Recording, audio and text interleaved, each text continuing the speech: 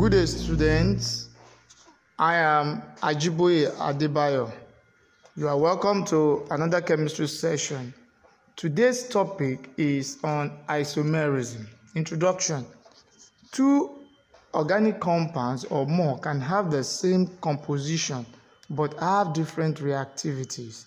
This is as a result of different arrangements of the atoms in the structure of the compounds. Objective. At the end of this lesson, the student will be able to 1. Define isomerism, 2. Describe the different types of isomerism, 3. Write different isomers of an organic compound, 4. Determine the chiral center of a compound. Now, what is isomerism? Isomerism is a phenomenon in which more than one compound have the same chemical formula but different chemical structures. Chemical compounds that have the identical chemical formula but differ in properties and the arrangement of atoms in the molecules are called isomers. Therefore, the compounds that exhibit isomerism are known as isomers. The word isomer is derived from the Greek word isos and meros, which means equal parts. This term was coined by the Swedish chemist Jacob Berzelius in the year 1830. Now, types of isomerism. There are two primary types of isomerism which can be further categorized into different subtypes. These primary types are structural isomerism and stereoisomerism. Now, the classification of different types of isomer is illustrated as below in a chart. Now, so we look at the chart. Now, isomerism divided into structural and stereo. Then under structural isomerism, we have 6 of them. We have 1, chain, we have positional, we have functional, we have metamerism, tautomerism, and ring chain structural isomerism.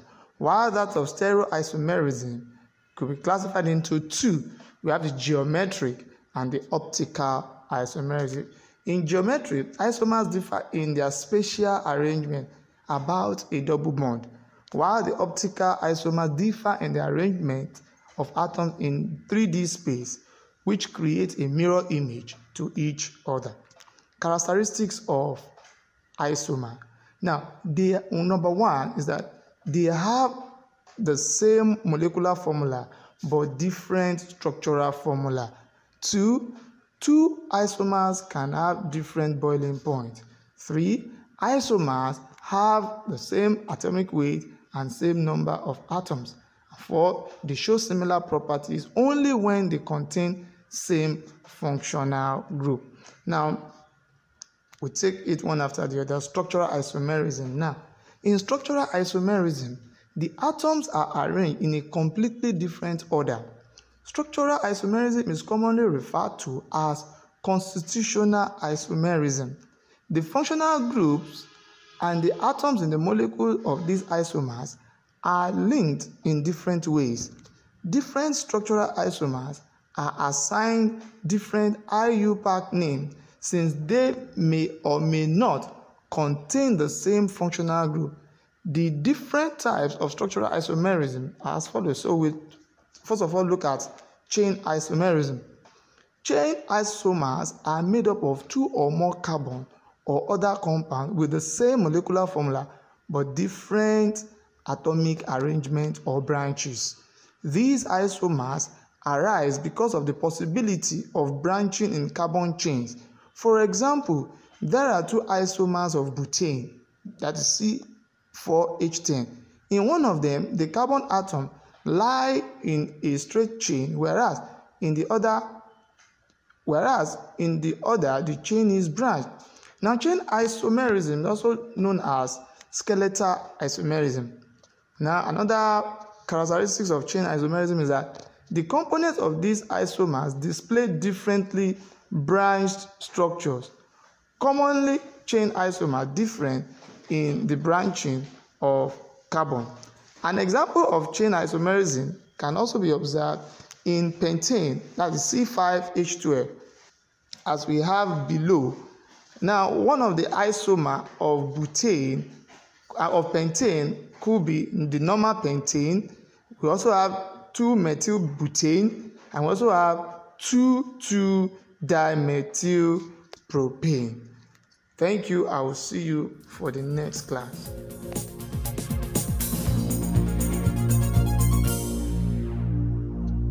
Now, welcome back. Now, we move on to the next one, which is position isomerism. Position isomerism occurs when a functional group is in a different position on the same carbon chain. The positions of the functional groups or substituent atoms are different in position isomers.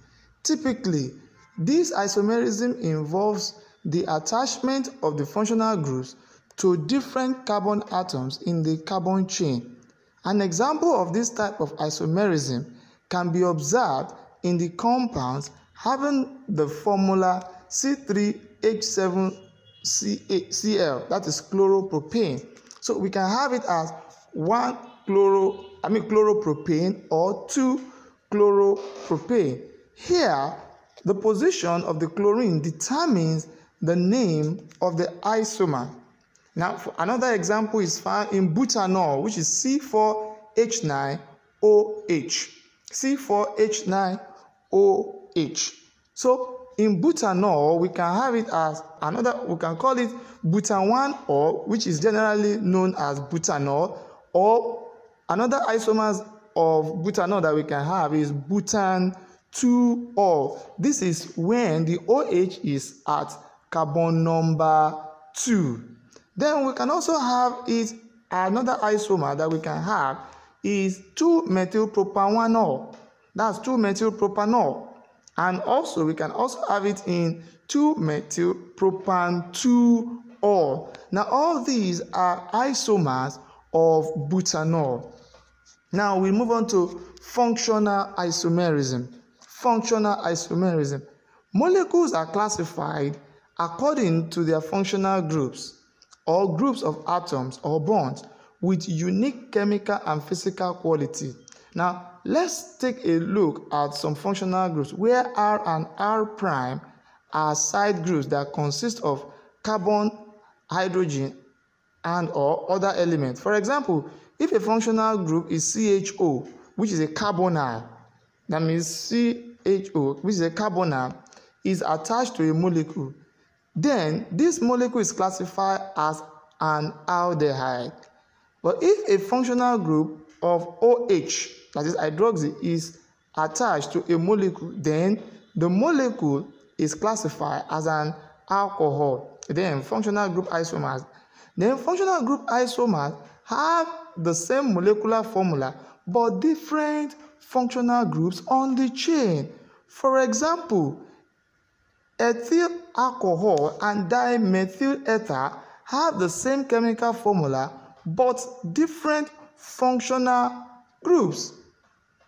So we can also have an example of that. An example of functional isomerism can be observed in that compound which we've mentioned earlier, ethanol and C2H5, that is our ethanol. So we can have it as ethanol, which is C2H5, or methoxymethane, which is our dimethyl ether.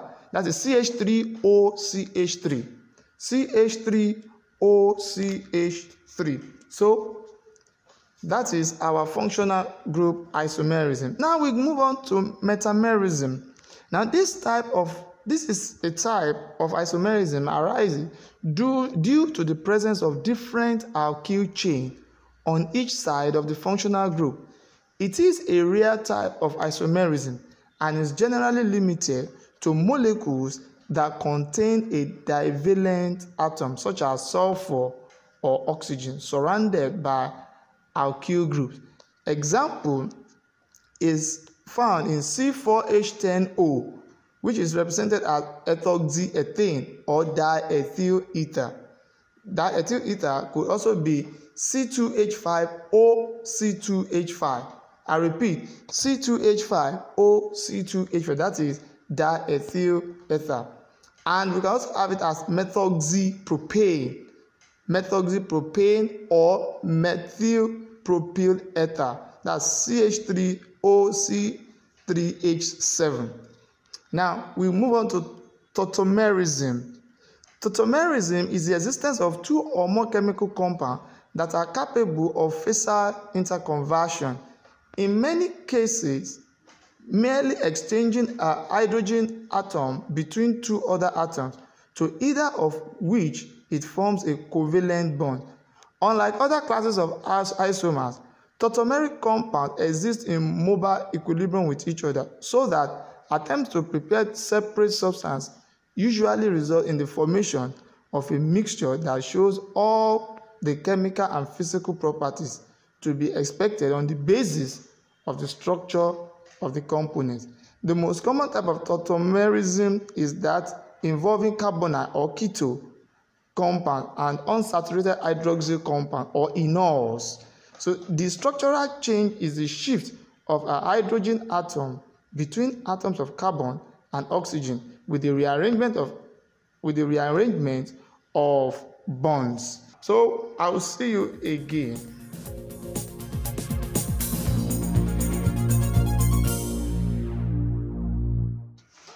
Now, welcome back. Now, let's quickly look at the ring chain isomerism. In ring chain isomerism, one of the isomers has an open chain structure, whereas the other has a ring structure. They generally contain a different number of pi bonds.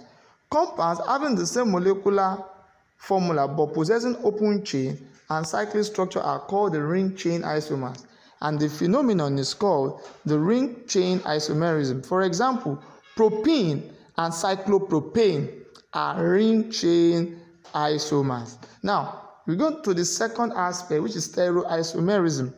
This type of isomerism arises in compounds having the same chemical formula but different orientations of the atoms belonging to the molecule in three-dimensional space.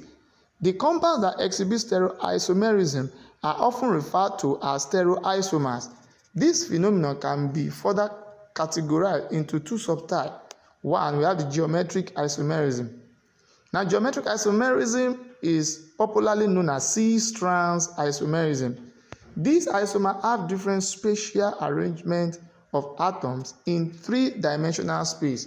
Geometric isomerism, also called C-strands isomer, are a type of isomer resulting from a double bond or a ring structure. The double bond or ring in the structure means that not all bonds are free to rotate, giving rise to a geometric isomer whose shape cannot interconvert. Now, the simplest example of geometric isomer are cis-2-butene and trans-2-butene. In each molecule, the double bond is between carbon 2 and 3. In cis-2-butene, the methyl group attached to carbon 2 and 3 are on the same side of the rigid double bond. In trans-2-butene, the methyl group are on opposite side of the double bond. Optical isomerism. Now, optical isomerism. These optical isomers are also known as enantiomers. Enantiomers differ from each other in their optical activities. Dextroenantiomers rotate the plane of polarized light to the right, whereas levoenantiomers rotate it to the left. Optical isomerism occurs when substances have the same molecular formula and structural formula, but one cannot be superimposed on the other. In other words, they are mirror images of each other. They are referred to as optical isomers or enantiomers. Molecules like these are said to be chiral. Optical isomers can occur when there is an asymmetric carbon atom. An asymmetric carbon atom is one which is bonded to 4 different groups. It forms a chiral center of the molecule. Now, in a chiral center, the 4 groups can be sometimes hideously complex, or something comfortably simple like a hydrogen atom or a chlorine atom. Now remember that for a chiral center, there must be 4 groups and they must all be different. So we can see the difference between chiral and achiral. Now we can see that the central atom for a chiral center is asymmetric because the substituents attached are different.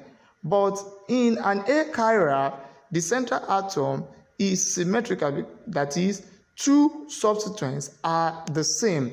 An example can be found with butanol, that is, butanol, the carbon atom to which hydroxyl group is attached is an asymmetric carbon atom, and so it has different groups that is attached to them, and so butanol is optically active.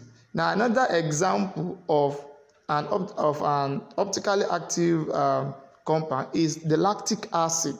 The lactic acid is CH3CHOHCOOH. That's the lactic acid.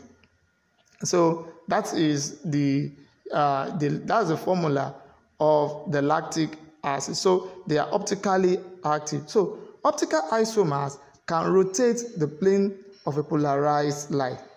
The negative, that is the minus enantiomers, rotate the plane anticlockwise, that is to the left, which is also referred to as the levo rotatory, symbolized as L, while the plus enantiomer rotate the plane clockwise, that is to the right, which is also referred to as dextro-rotated. D and L is the exact same with plus and minus.